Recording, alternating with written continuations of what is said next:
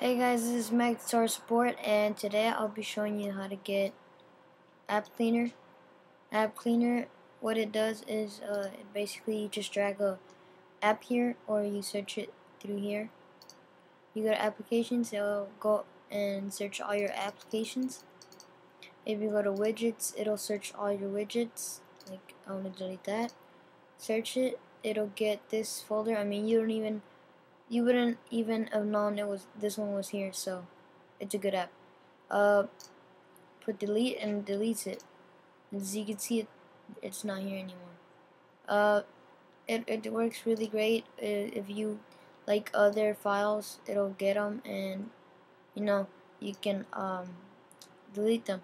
It's really great if you know where it is and you don't want to find it, and you just have it like, let's say Macintosh is open, and then you say that you don't want ScreenFlow anymore. So you drag it into here, just like this, and see how the little plus sign appears there. You just let it go, and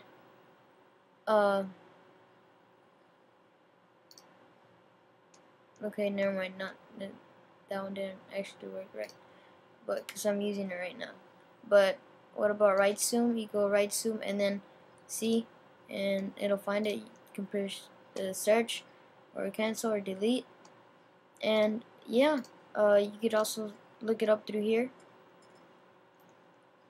You can see it's really cool, worth it, and it's free from apple.com. So the way you get it is just go to your browser, go ahead and go to downloads, and type in app cleaner, and it's the first one in here. App cleaner 1.2.1, license freeware, so it is free. And yeah, guys, that's how you get app cleaner.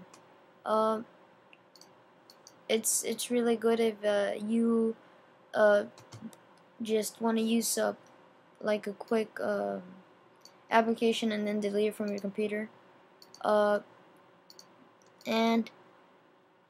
you can delete stuff that you actually download and you don't want anymore because you found a better app or whatever.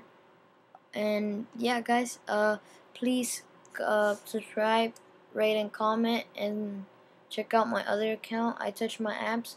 Please go to subscribe to that account. I really need 200 subscribers, and have a great day. Bye.